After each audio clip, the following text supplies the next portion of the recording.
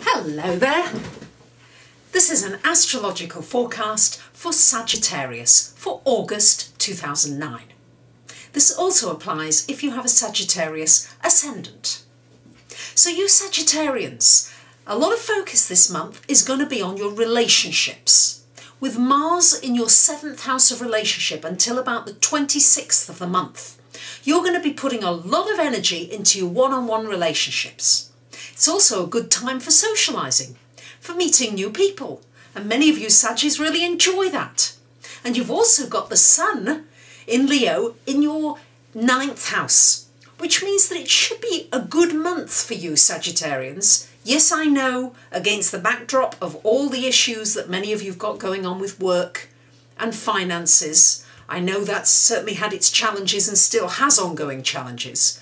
But these two aspects happening should actually bring you a bit of a lift for many of you. Feel as though things are a little bit lighter. And you're certainly going to connect with some new people. Really put yourself out there. Don't be hiding away. This is not a month to be hiding away, Sagittarians. Not that you do hide away for the most part, but with Mars in that 7th house until the 26th of the month, really a time to get out and meet new people and connect up with them, particularly people who are on the same wavelength as you mentally. Very good time to do that. And also to connect up with your partner. If you've perhaps neglected them lately, to do something social with them and enjoy it. Also a good time to connect up with any business people on a one-to-one basis. Maybe somebody you've been interested in meeting. Now's the time to put some energy into that and to schedule that appointment. After the 26th of the month, Mars comes and joins Venus in your 8th house. Venus is there for most of that month too. This means, Sagittarius, you must put some energy into sorting out your finances, particularly anything connected with debt, banks, mortgages, insurance, anything to do with finance and inheritance, somebody else's money and resources. This is the time to put your energy into it. With Venus and Mars coming to join it in that house, it's really a good time to resolve things. Anything that needs to be changed, that perhaps isn't beneficial enough to you. With Venus there, it may mean that you've not been getting enough benefit from an investment or any kind of whatever it is that you've got connected to a bank or to your money. It's really an important time to look at this and to take it very seriously.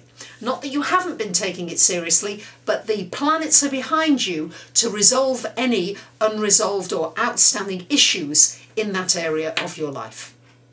I've mentioned the Sun is in your 9th house until the 23rd of the month, and this should give you a boost just in energies. Actually, your energy should feel uplifted with this Sun in Leo for the first 3 and a bit weeks, and also you may find that you want to study and learn something, go into higher learning, and also possibly some of you might want to take a trip. And Sagittarius, of course, ruling travel.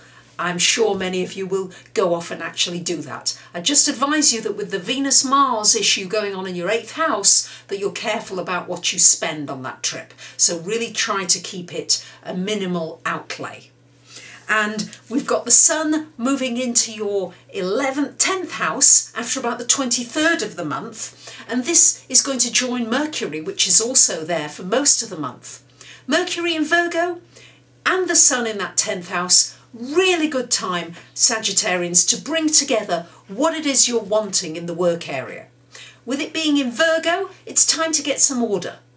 There's been a lot of chaos. There's been a lot of issues that haven't been clear. Now, you're very good at seeing the broad picture, Sag.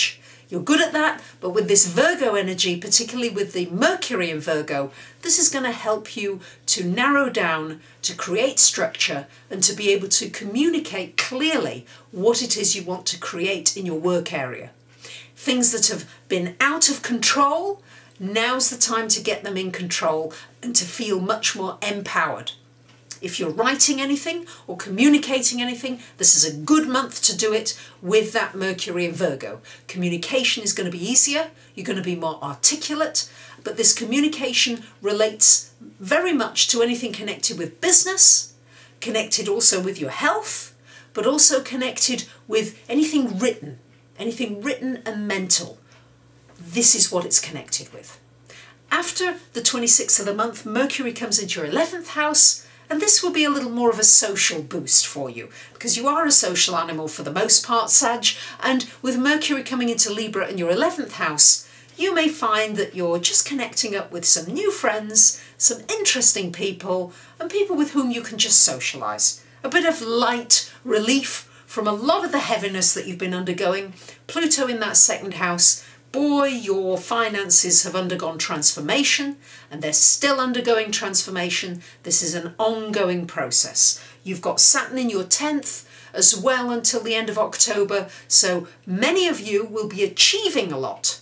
You really will find that a lot of the things that you've been putting your energy and your passion into will be coming to fruition, and others will actually still have some lessons to learn and may have to actually deal with authority figures in a new way, because you don't do well with authority, and you're going to have to maybe learn how to accommodate certain authority figures in your life or quit altogether. It will be an either-or decision. So there you have it, Sagittarius, an interesting month from your relationships to your finances to a bit of travel and to your career. So I wish you a great month, and I thank you for listening. I'll see you soon. Bye for now.